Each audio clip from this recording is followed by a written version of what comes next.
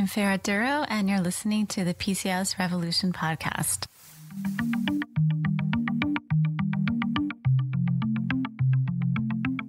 Well, hello, everyone, and welcome back to the PCOS Revolution podcast. I'm here today with Kate Kordsmeier. She's the founder of Root Revel, which is a blog that she writes from her home in Atlanta, Georgia. And she actually has PCOS herself, and she is a food writer as well. So I think that coming from her unique perspective, she's going to talk about some of the challenges she's run into. She's also a new mom, and she is going to actually explain a little bit about how she's addressed her PCOS throughout the years and what's been really helpful for her. So I welcome Kate. Good to have you. Thank you. I'm so excited to be here. And we've been wanting to get you on for a while, so I'm glad that you're here. Would you tell our audience a little bit about what's been your involvement with your blog, and as far as it relates to PCOS, and what's made you want to write about it? Yeah, absolutely. So I was diagnosed with PCOS back in 2014, and I tried a few different ways to manage it more on the conventional side of things, and nothing was really working, and I was very frustrated. And I found it started because I read this book called Woman Code that was totally life-changing for me and really helped me understand what PCOS really meant and what was happening in my body. And that led me to searching for a functional medicine practitioner who was familiar with PCOS. And so I worked with her to kind of essentially heal my body of PCOS, reverse it naturally through holistic remedies and diet and, getting rid of prescription medication and some of the other more conventional techniques that have a lot of dangerous side effects. And so once I saw the transformation in my own body from these holistic remedies, I was just so amazed and blown away. And I felt like I needed to share this with the world, and that if I was struggling with this, I'm sure other women were too. So I started Root Revel to kind of share what I had learned and empower other women to heal their bodies naturally as well. Yeah, and your blog is amazing, and you've worked with all kinds of magazines and newspapers, and the USA Today and Cooking Light, Eating Well, Travel and Leisure. So how's this been a shift for you as far as what you did before, prior to getting diagnosed with PCOS, and then now that you know kind of the right steps to take? Yeah, I was a restaurant reporter for national magazines for about 8 years before I started Root Revel. So it was literally my job to go travel the world and report back on the most delicious food. And so it was amazing and fun and had a lot of great opportunities, but it ultimately was really not good for my health. And specifically for my PCOS. So I slowly transitioned out of that career as I was working on Root Revel and growing the blog, until eventually I was able to make the blog my full-time job, and replaced what my income as a journalist was, and then some. And so I've been doing the blog now full-time for a couple years, and I no longer freelance for those publications, but it was definitely a huge part of my life, and it was a difficult transition, of course, as any big career changes are, but I'm really glad that I made the switch. And did you know when you were traveling to all these exotic locations and eating in restaurants that you had PCOS, or was it difficult for you to maintain your weight with all the travel and all of that? So it varied, because I didn't know that I had PCOS until 2014. And I had started doing this job back in 2008. So it was a long time of knowing that something was off, but not knowing what it was exactly. And a lot of that time I was on prescription, hormonal birth control pills. Mm-hmm. So a lot of my symptoms were kind of masked, and everything was impossible to figure out what was going on, because my hormone levels were being synthetically altered, and it was creating this just big mess. So it wasn't really until I came off the pill that I was able to connect the dots and see that that lifestyle was not conducive to being healthy and managing my PCOS. Right. And I think that it starts with that. When you come off birth control, you realize like, no, this is how it is. So, Yeah. And you also had leaky gut syndrome as well. You're diagnosed with, along with hypothyroidism. So that must have been difficult too, being a food writer with IBS, I bet. Yes, exactly. There were many months in the beginning that I was really just down about it and like, what am I going to do? And I loved my job, and I didn't, in some ways I didn't want to have to make a change. And I really worried, like, how am I going to be able to do this? But there were also a lot of other things going on, both in my professional and personal life, aside from my health, that made it easier to make the switch. And I was fortunate in that I've always been freelance and an independent consultant, basically. And so I set my own schedule and made my own hours and that kind of thing. So it wasn't like I had to stop 100% and make a complete career shift. I really transitioned slowly over the course of like a year and a half, where I was taking less freelance jobs and working more on the blog. And then, like I said before, kind of as the blog continued to grow, and I was really enjoying being in that space and helping other women with their PCOS and feeling, much more, my soul was like much more satisfied doing that kind of work. It was so much more fulfilling for me than writing about restaurants. And so that made it, just a lot easier. And I slowly transitioned out of that job. So I was lucky in that I was able to make that transition slowly and at the pace that worked best for me. Now you recently had a baby, and I wondered about if you could share, because you have something in your blog that said how, that you actually were able to conceive really trying the first time. So could you share a little bit about that experience and how, what made it so much easier for you than it is for most women with PCOS? Yeah. It was something that I had worried about forever. I mean, I think even before I knew I had PCOS, I just know that so many women struggle with fertility. And so I was always kind of scared that what if I do?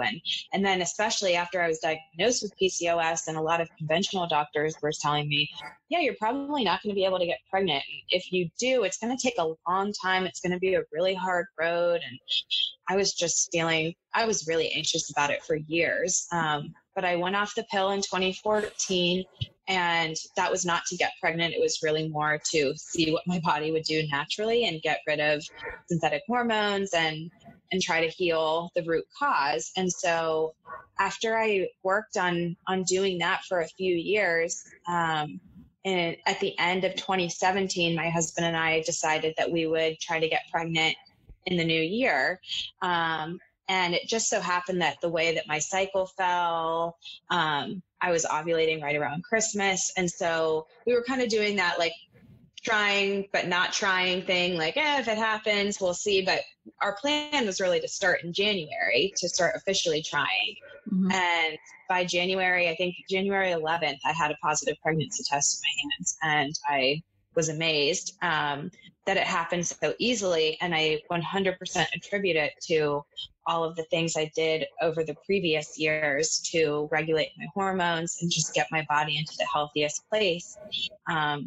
That's awesome. Yeah. I think that it's so great when that happens, that your body just, like, I don't know if you ever had problems with your cycles syncing up, or, irregular cycles or anything like that. But a lot of times when we start to focus on foods that are healthy for us, and, getting our exercise routine going on, and, supplements going, and the things that you did, I think, that really does go a long way. And it's not overnight, but you weren't trying to get pregnant overnight either. So I think that's right.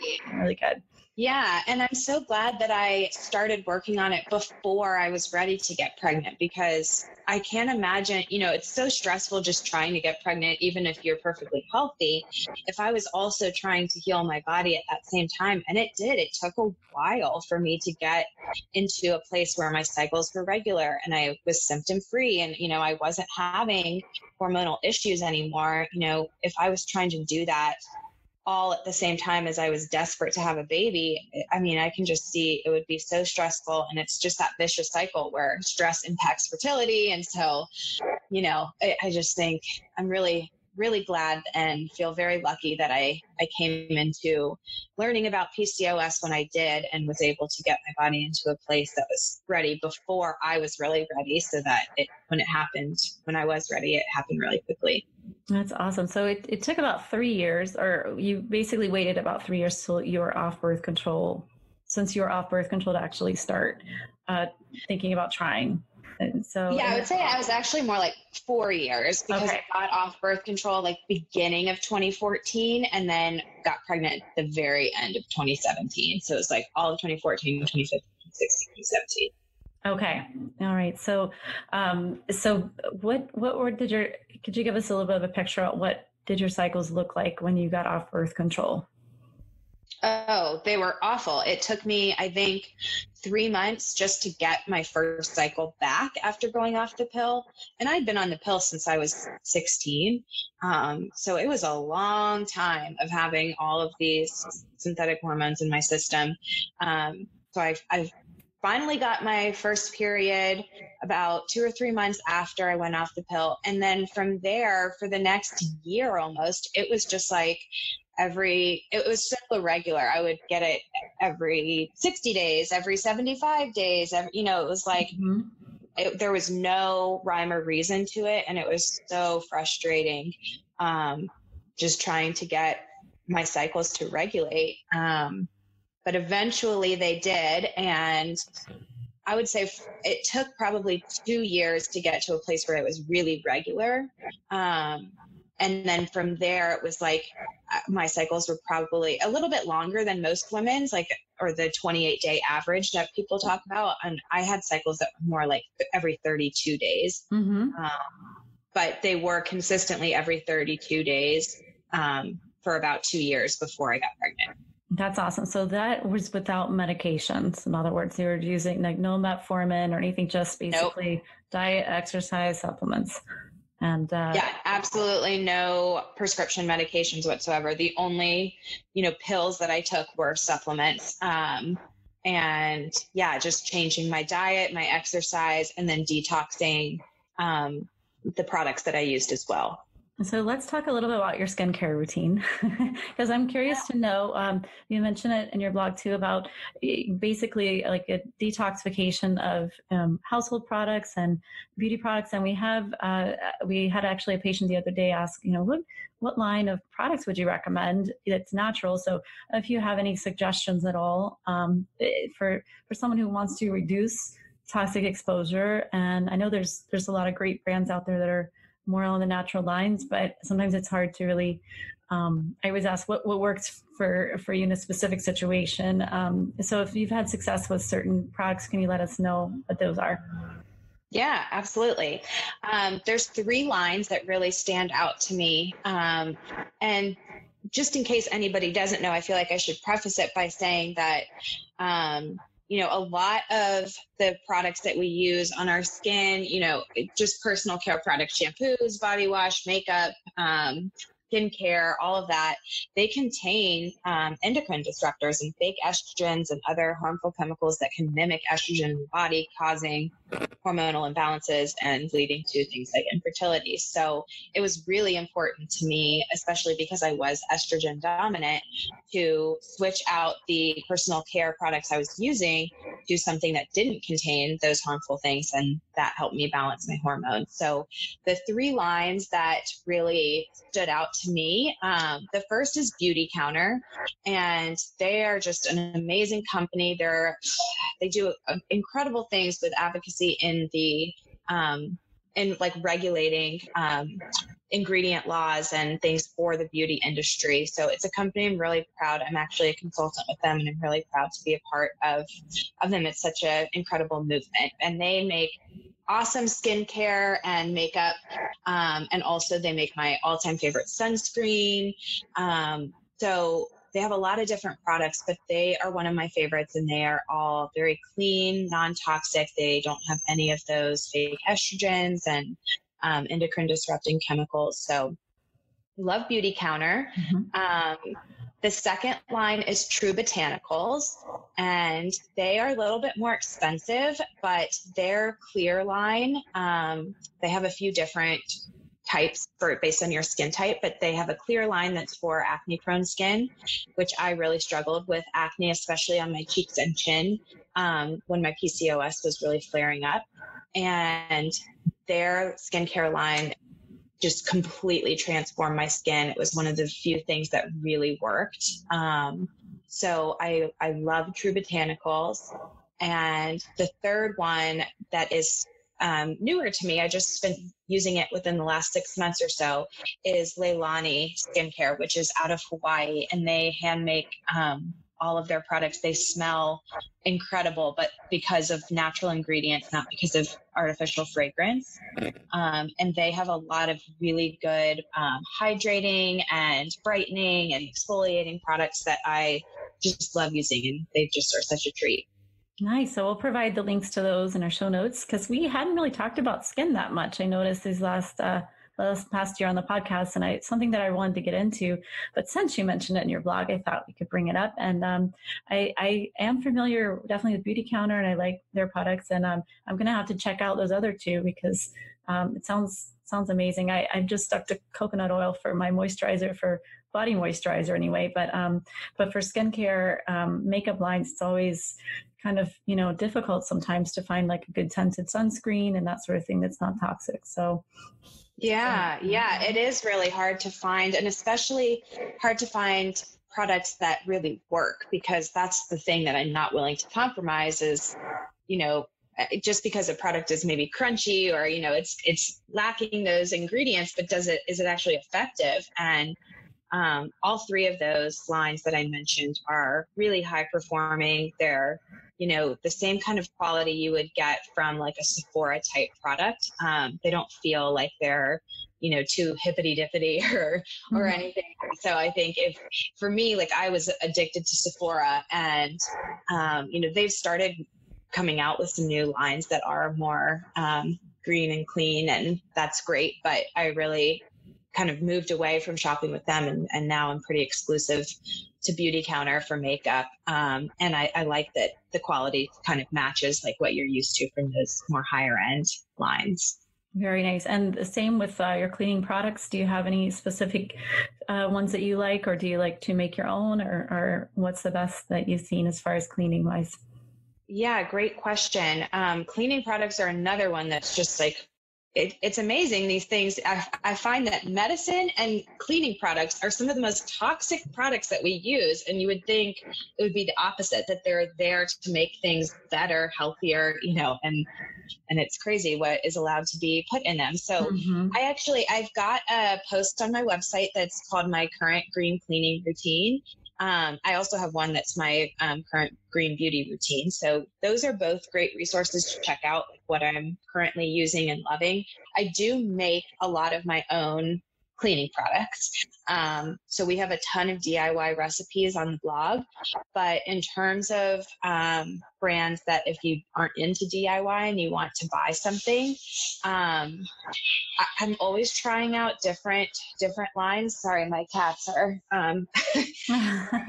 wrestling in the background. I wondered what that was. Yes, sorry about that. Okay.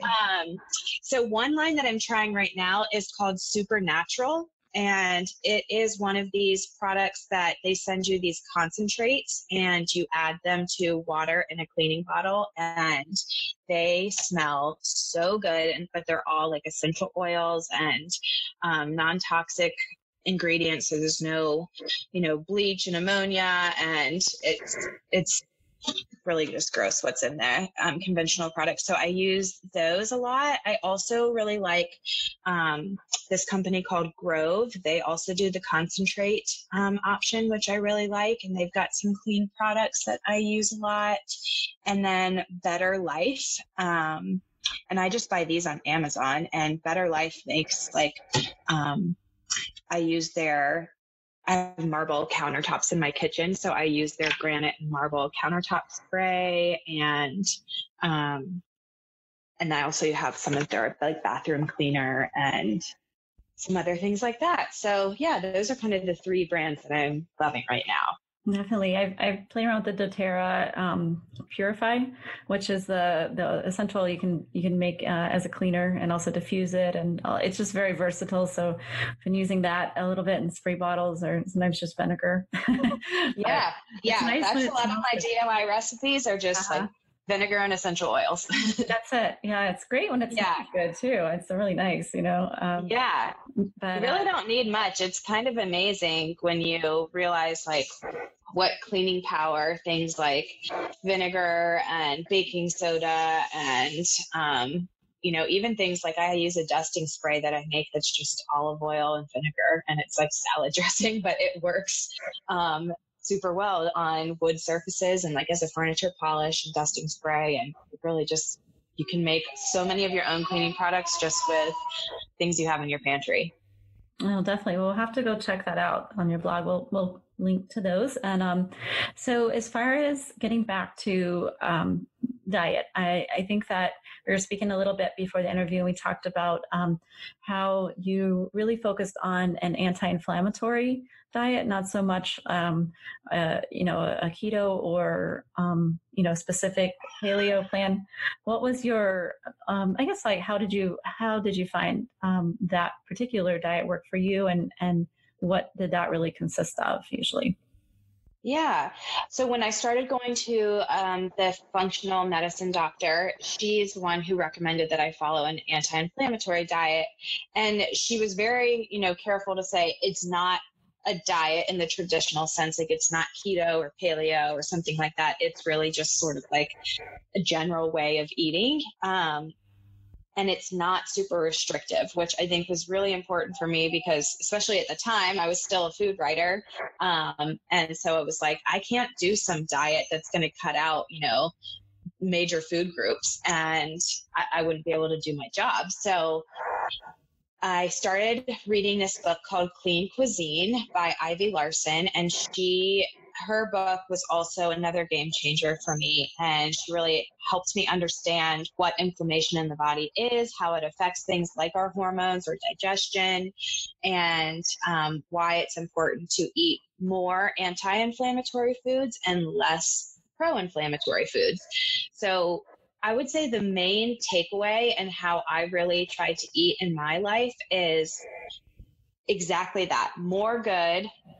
I focus more on more good and not cutting out foods necessarily. I mean, of course, if you have an allergy or sensitivity, that's a different story. But if you don't, and you're like me and you're just trying to keep your hormones balanced and eat healthy and reduce inflammation, then I focus more on getting the good into my diet, and I worry less about cutting out the bad, which happens naturally when you're eating more good anyway.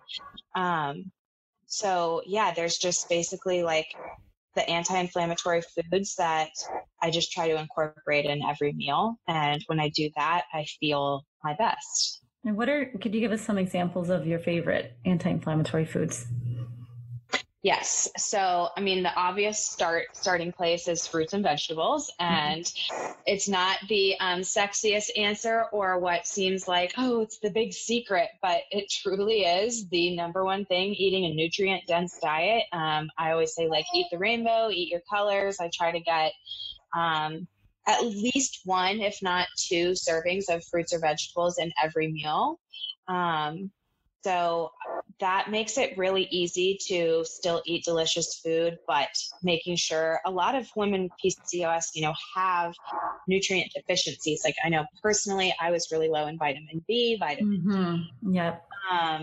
And so getting those nutrients is more important, in my opinion, than cutting out other foods. So I start there. I really incorporate healthy fats into as many meals as I can as well. So lots of avocados, olive oil, nuts and seeds, salmon, things like that. Sorry, it's a zoo over here. Now you've got the baby in the background and some cats rolling around. I know. It's real life. Life is happening. Yes, that's fine. Life is definitely happening over here. So healthy fats. I try to get as many like fiber rich whole grains as I can. Grains are kind of a hot button issue, of course. But for me, eating things like non-flour grains, especially, so things like quinoa, rice, and those kinds of things that are naturally gluten-free and really fiber rich have been important for me as well. And sometimes the feeling of I have to restrict carbs can make you feel really tired. So I know that there are lots of people who have a lot of success with low carb diets and keto, but we try to say, let's focus on sustainability. Like we need, to focus on something you can do for life, because PCOS doesn't go away.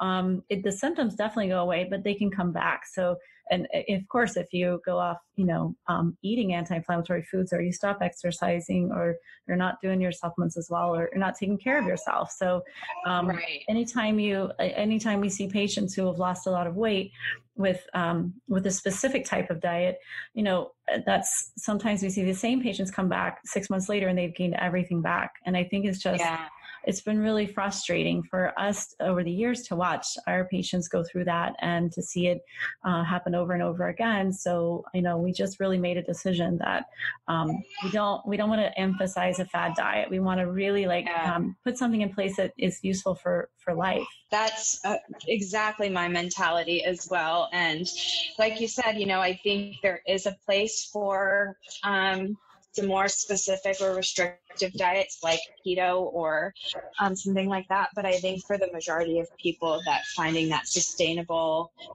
way of eating is in the long term going to be so much better for you. And just even for your sanity. I mean, I think people really struggle with having to cut out so many food groups, and we need carbs, and and sometimes I think it's things like the one thing that I did cut out almost 100% was caffeine, except from tea. And that I feel like made a bigger difference than cutting out, I experimented, of course. So I did Whole30s, and I've done, different elimination diets and things where I see, okay, does cutting out grains or soy or this or that have an impact? And the thing I found most was that caffeine really impacted me. And I've since taken a few tests that like 23andMe that test your caffeine metabolism basically. And they've also come back saying that I don't have a good one, that caffeine really does impact me more than other people. So I just switched to decaf coffee, and guess what? Tastes the exact same. And I don't have to deal with the anxiety and the jitters and the, adrenal dysfunction from having too much caffeine. So that was one thing that I feel like made a bigger difference than cutting out food groups. Definitely. Right. And the more we restrict, sometimes, that can also play a part in depression and anxiety when we're not also getting enough fatty acids and vitamins and nutrients for our bodies. So that's for sure. So I think that if you could recommend one of your personal habits that contributed the most to your success, I know you already said cutting out caffeine, but with you overcoming PCOS, really, I mean, you have reversed, it seems like, a lot of things and been able to get pregnant easy and maintain your weight. So what's been the thing that you think like one of your personal habits that's really been the most important, would you say? Oh gosh, there's so many that I feel like really did make a big impact without having requiring a lot of sacrifice on my end. The first thing that comes to mind is doing hot yoga.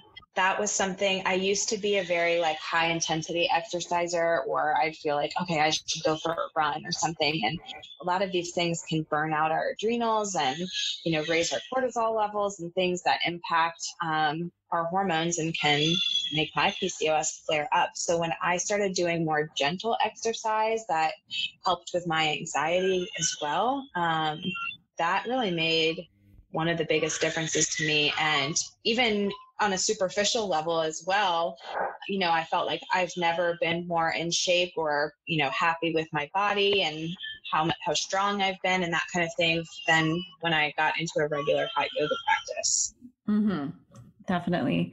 And yoga's great for so many different things. I mean, I always say, like, give it a try at least, even if it's a DVD or like some videos that you're watching on YouTube. But it just for a few minutes a day, it's just hard for a lot of people to get into a routine, especially when, working 40 hours and commuting and all the kinds of stuff. So and just a little bit a day, I think, is super important. And I guess I really think that there's sometimes a sense of hopelessness with PCOS. So I think you've given a lot of women hope that you can turn things around. It might not be overnight. It could take a few years. Sometimes, it takes a little work, but now that you've kind of maintained everything, is it a little bit easier for you as far as just to implement some of these things?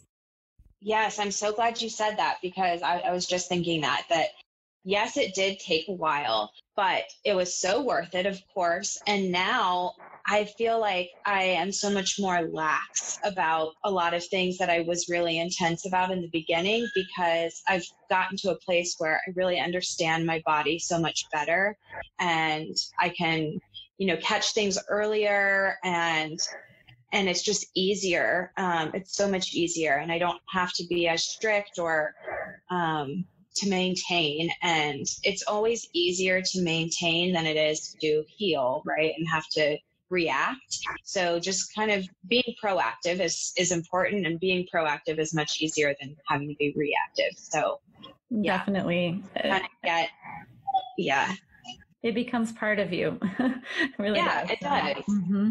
And you're providing your kids with a great life, as far as you've already done a lot of the groundwork. So, it's kind of hard when you're bringing a little one into the world and you have to think, there's so much toxicity out there. I mean, with even the baby products are pretty toxic, a lot of them.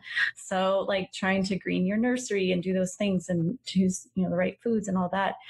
You kind of were greening along the way. So it wasn't a big, change, I would think, when you started to do that for postpartum in a way. So right. Yeah, it does. It becomes much more a part of you, and then it makes those kinds of things easier. You already have a lot of the knowledge that you need, and a lot of the brands that, are doing things right and putting health above profits and that kind of thing. So yeah, it definitely makes it easier. And for any moms listening, we have a lot of non-toxic mom and baby resources on Root Revel as well. I have a green nursery guide and, my favorite baby products that kind of fit that bill. And but awesome. It's just an ongoing process, and it can be overwhelming, and you can feel sometimes, like you said, just defeated, or like, oh gosh, everything is toxic and there's no good out there, but there is. And once you kind of get into this world,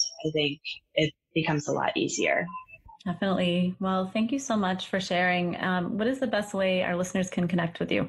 I would just say to head over to the blog. It's rootandrevel.com.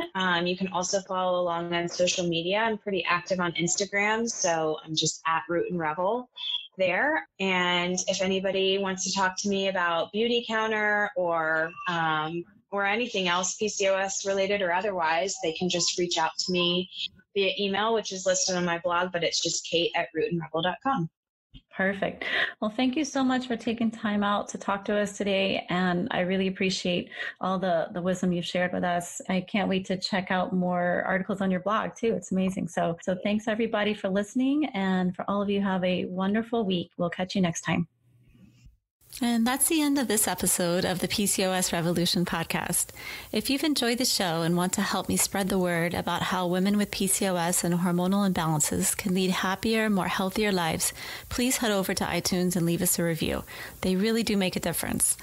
If you'd like to have a question answered on the show or would like to recommend a guest, please go to floridacompletewellness.com/podcast.